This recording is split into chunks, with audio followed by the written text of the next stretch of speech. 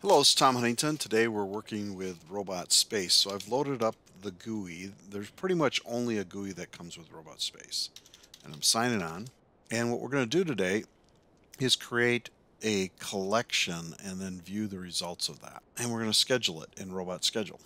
Okay, so we have our little tree, and with Space you can connect to one system at a time, which is no problem. You connect up multiple systems if you want, but only one per GUI. So I'm going into storage collections. All right, I have some out there already.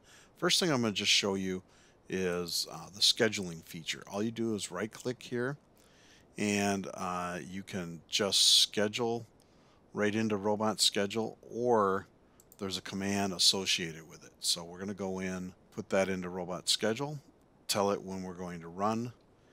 I have this schedule already, so I'm not going to put out there, but you might want to do a full collection once a week. And if you look in the user guide, there's a command called space collect that you could use in any scheduler. So it doesn't have to be Robot Schedule. We just make it convenient. Okay, so I have collections out here. If I want to create a new one, I simply do add.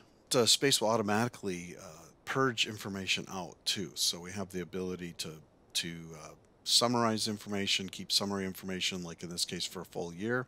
We also can work with the ISPs, ASPs, or all storage.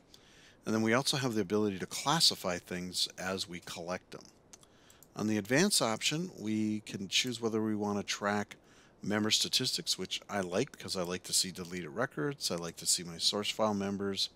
And then we also, if we're doing IFS and libraries, we can exclude small objects so that it's not as cluttered. And then what libraries are we going to collect? And if I want all libraries on the system, I would just say include all libraries, just like we're doing, or we can filter, and we can do generics in here.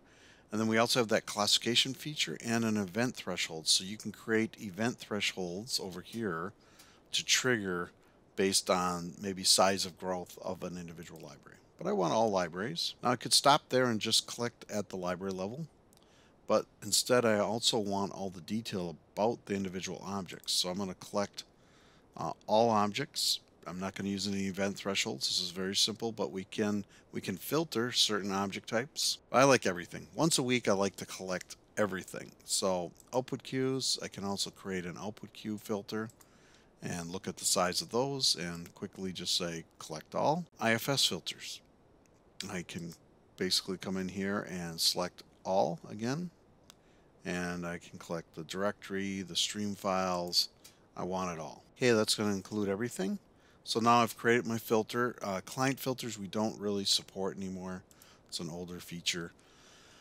But now I have my collection out there, Tom Detail, and I could run that. Now I already had one called Detail, so I can come up and I can launch the Collection Explorer, come in here and click on Detail, and now I can see in the Collection Explorer, I can see what I collected.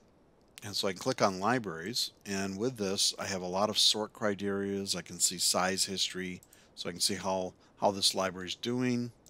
And I also can right click and I can look at the detail here. I can go into collected objects. Really helpful. Okay, pretty self-explanatory. Members, I'm going to just skip over that to members and just show you, you can see deleted records here, all the files you've collected.